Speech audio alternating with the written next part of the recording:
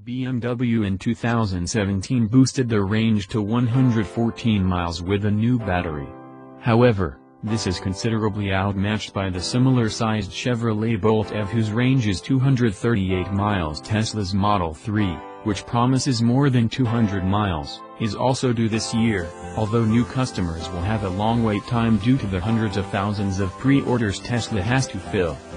It's not clear what mechanical updates are planned, but there are rumors of a more potent S model being introduced. The i3's electric motor currently produces 170 horsepower, but the more potent model is tipped to produce around 200 horsepower. We've also heard that a major battery upgrade is planned to boost range close to the 200-mile mark. Look for a reveal of the updated i3 later this year, possibly at the Frankfurt Auto Show in September. BMW is also tipped to unveil an updated version of the i8 at the show and perhaps the planned i8 Spyder, too.